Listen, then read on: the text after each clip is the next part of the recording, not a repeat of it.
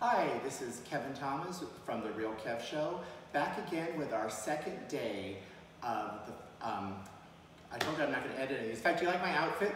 I told you I'm just at some friend's house and I'm just filming a bunch in a row, so I kind of made my outfit look a little different, but I didn't bring a lot of clothes.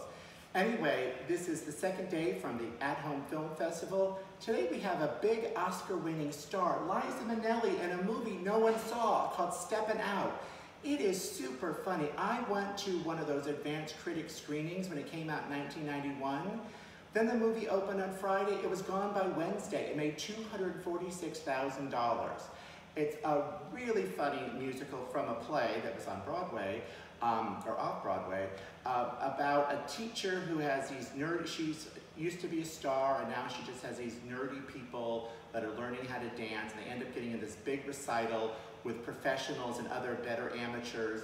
The whole cast is amazing. Shelley is in this.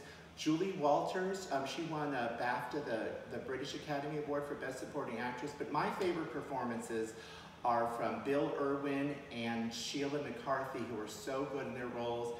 But how did we not see this when it came out? The songs are by Kander and Ebb, you know, cabaret. So you should really find Stepping Out. You could Google it. It's available to rent at some places. It's streaming on some cable companies, or you could even buy the movie.